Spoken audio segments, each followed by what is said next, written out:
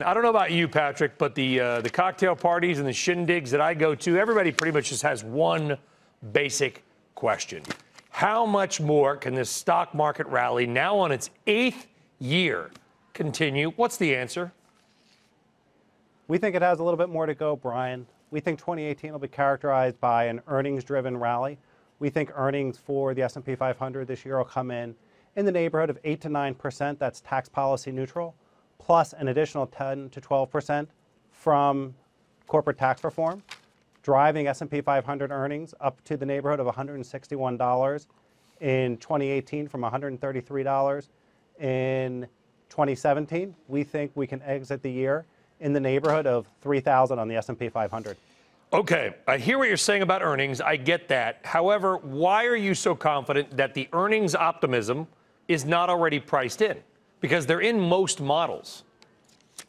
Yeah, there certainly is, but I think the fundamental backdrop is as strong today as it's been at any point during this cycle. We're seeing, for the first time, globally coordinated and synchronized growth.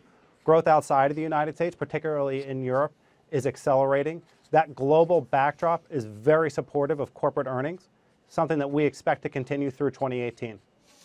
What's the biggest risk then? There must be something out there that can, I mean, the fundamental case is strong, I get it, but there's got to be something that you're worried about.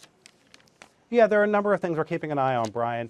Obviously, valuations, as you pointed out, valuations are full. That's the first thing that we're paying attention to. Outside of that, ever-present geopolitical risks, central bank policy error, and then, very importantly, interest rates and inflation. Yeah, is the Fed, I know we talk a lot about missiles and North Korea, I get that, but is the Fed quietly the biggest risk?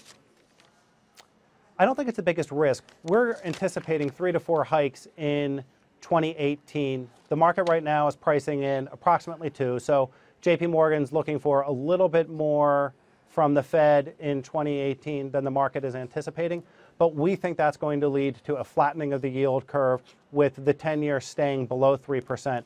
We really don't get too worried about rates until we see the 10-year approaching 3.5% or 4%. And so we don't think that the Fed will derail this party. I believe it is the longest, or at least one of the longest stretches ever without a 3% plus drop for the S&P 500. That's great for investors, but personally, having done this now about 20 years, it makes me a little bit nervous.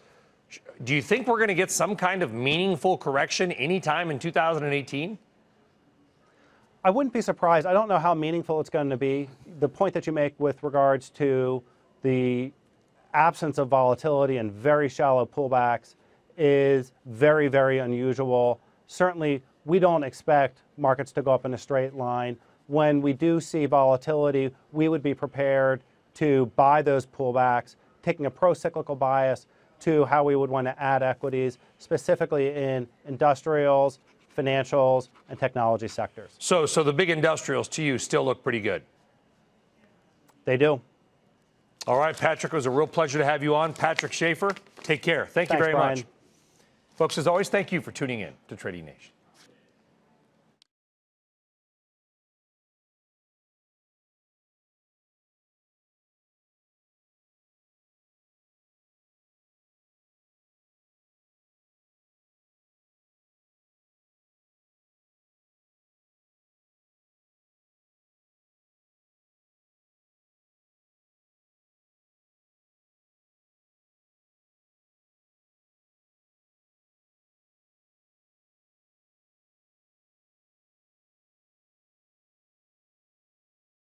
Hey there, thanks for checking out CNBC on YouTube. Be sure to subscribe to stay up to date on all of the day's biggest stories. You can also click on any of the videos around me to watch the latest from CNBC. Thanks for watching.